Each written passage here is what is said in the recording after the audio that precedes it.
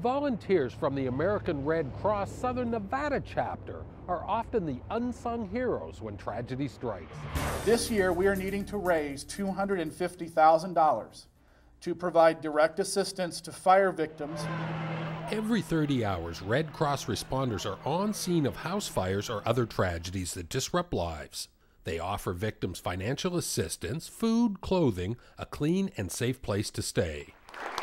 And on this day, a handful of local businesses, media partners, and other community-based organizations stepped up with big checks and big bucks, donating thousands to the Fire Hurts campaign. 100% of the money raised during the Fire Hurts campaign go to fire victims. Fire Hurts Red Cross Helps is the exact mission of this program. Their army of volunteers have marched into a number of recent emergencies in Clark County. I would like to acknowledge the fire chiefs that are here, and Chief Myers, Chief Stevens, Chief Gillespie, Chief Washington. The Red Cross has the backing of every single firefighting department in Clark County and work in tandem with emergency crews when disaster strikes. We partner with American Red Cross because they provide such a valuable service.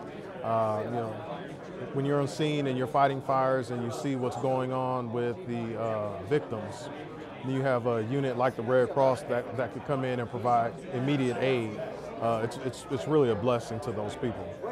Safety professionals suggest we should all be Red Cross ready, and one of the simplest steps is to have an emergency kit at home and in your car. Water, first aid supplies, tools, and enough non-perishable food for your family for 3 days is recommended. For more information on how you can donate to the Fire Hurts campaign, become a Red Cross volunteer, or just to learn how to keep your family safer, visit www.redcrosslasvegas.org.